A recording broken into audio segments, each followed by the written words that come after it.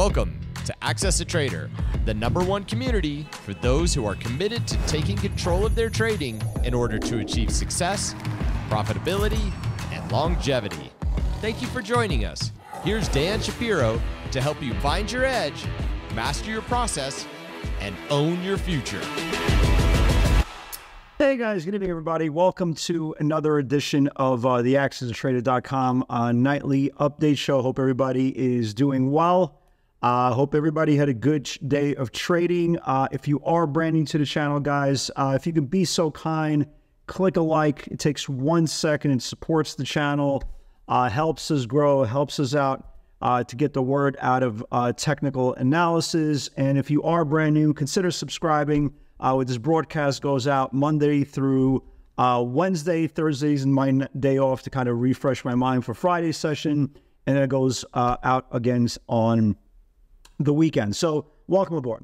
So after yesterday's pretty big aggressive sell-off, like I said last night video, we haven't had 2 days worth of kind of follow through in a while. So it really didn't shock me going into today's session. Again, we talked about this in last night's video. They know we were going to have a bounce, and that's exactly what happened today. The usual suspects that were strong continue to be strong, and you can see by the names. NVIDIA continues to be incredibly strong. SMCI continues to go nuts. AMD continues to go nuts. Avago, one of the very few beta names left to come out with earnings. They're coming out tomorrow after the close. The reason why I bring that up, a buyer came in the afternoon. There were 2 separate orders. It's definitely the same buyer because they were back to back. A buyer came in, bet a total of $1 million for the 1,500 weekly calls. Stock closed today at $13.50. We shall see, right? We shall see if he is uncertain, or at least not uncertain, as much as a lot of these guys have been making these big bets throughout for the last couple of weeks. So we'll see about that. But the semiconductors as a whole continue to shine, right? Somebody asked on social media today, well, what's going to happen to this market, right? And what's going to happen to this market if Apple and Google start waking up? And that's a very valid question. And my response to that, and again, I'm not biased in either direction. Again, I want this rally to last as long as possible. But my question was kind of the flip side, right? There's a flip side to the story. Well, what happens if NVIDIA, SMCI, and AMD lose their bids, right? So there's a two-sided market. There's always a two-sided question of everything. But again, keep it one day at a time. Know your levels. Trade around those levels. And usually things are going to go well, assuming you don't sit there and be biased on one side of the market. And at least now, because of yesterday's kind of sell-off into the rising 20-day support, we know what our line in the sand is, right? We discussed this in last night's video. That's 433.65. That was yesterday's channel low. And if the bears in the next couple of days, couple of weeks, couple of months, whatever the case, or maybe never, that is going to be the big line. Until then, you can stay long, right? You can stay along the strong stocks, and as long as they don't take out the previous day's lows, you're going to be fine. So as much as all these stocks are very, very strong, again, there's the have-nots as well. We've been covering them. We've been talking about their technical levels. We've been seeing their channels just completely get demolished despite how aggressive the market is. And the question continues, right? Why isn't Google participating, right? Why is Apple not participating? These are all very, very fair questions. Tesla has been an absolute godsend, right? If you've been following this broadcast, just for the last 3 days, you kind of know how important this 198 level was, how important this 189 level was. And we got to today's low, right? We got to the 175 low, went down to 173.70s, bounced around the whole day, and it closed 176.50.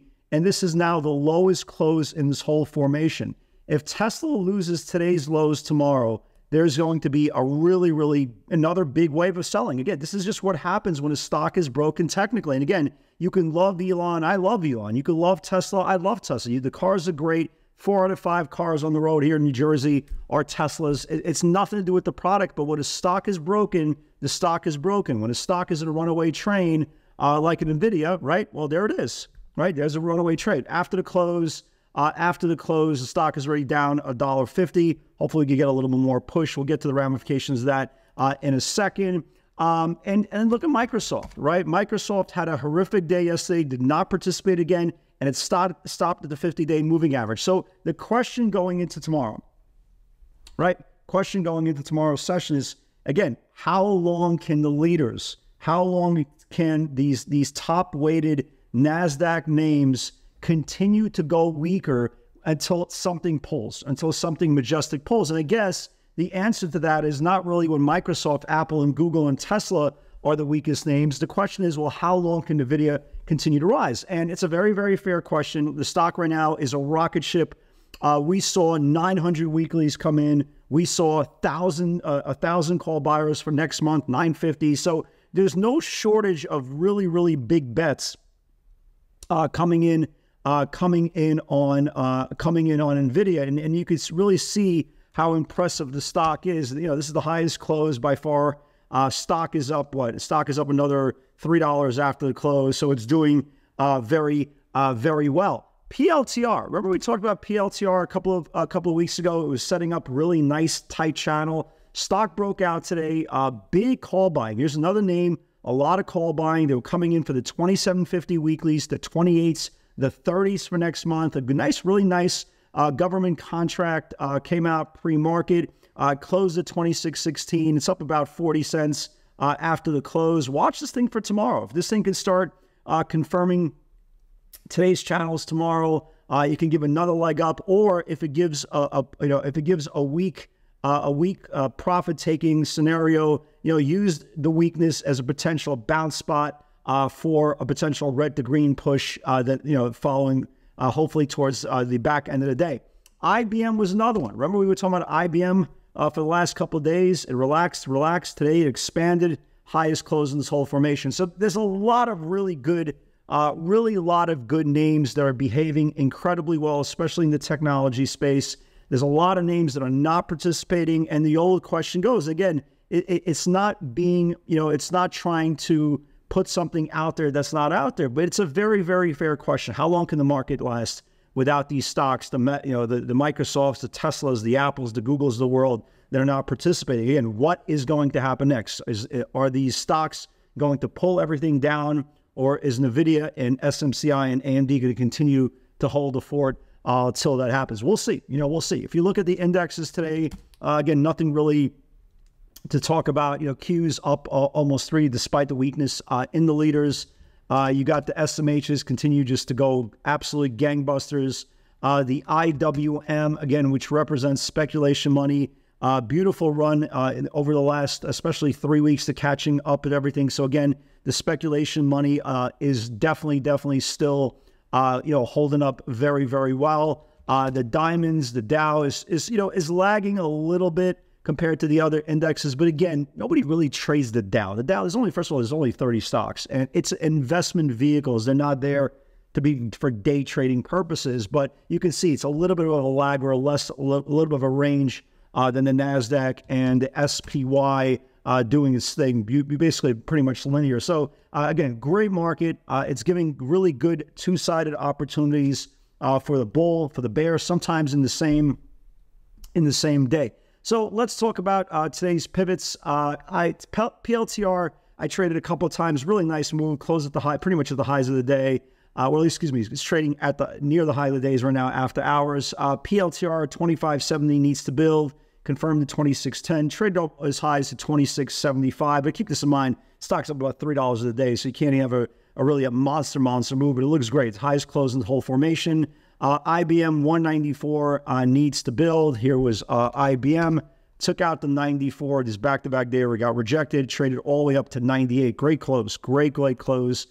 Big move there. Tesla, if you've been watching us for the last, even the last 3 days, we've been short this thing. Caught this thing for 20 points basically in the last couple of days. Got out of my position today when it refused to break down the range and stay below the range. We reshorted at the close. I have a pair trade kind of at the close. I'm short some Tesla and I'm long some Qs. Basically speaking, I want to lose money on the Qs because if we could get a gap down, this Tesla's going to be down a whole lot more than the Qs. But my whole thinking is if we could get a gap up, you sell the Qs and hopefully Tesla goes red of the day and you hopefully make both sides. But again, Tesla right now is trading, down about $1 and change after the close.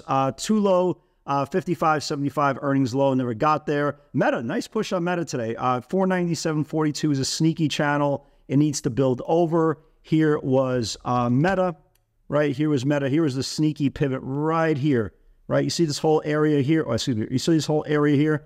497.32. Give a nice 5-point pop right at the open. Crowd, right? So again, here's another thing. So Crowd came out with good numbers, at least a good reaction to numbers. Crowd was up, Crowd was up around, I don't know, I would say about 70 points pre-market. It gave back pretty much everything. It was up. It gave back about 50 points for the day. Obviously, never got up to this 373 level. And that's MCHP. Not a big pop on MCHP, but MCHP. Rejected 88 3 times. We talked about the setup for the last couple of days. Finally got above the 88. Not a big pop at all. Went up about 60 cents before it closed out right here. And I think that's it. I'm going to try to cover some Tesla if it starts getting below that 75, just to take some off the table if possible, just to kind of lighten up overnight exposure when you can. I always, if a stock is going in my direction after hours, I try to take some off. Why wait for the next day? A bird in the hand, right? So that's it. All right, guys, have a great night, everybody. God bless. Just a reminder, tomorrow there is no video. Tomorrow night is my regular evening off. If you are planning to join us in the live webinar, there's a link below. Kick the tires, test drive the PS60 for 30 days, and see if it's right fit for you. All right, guys, have a great night, everybody. God bless, and I will see you all in the field tomorrow. Take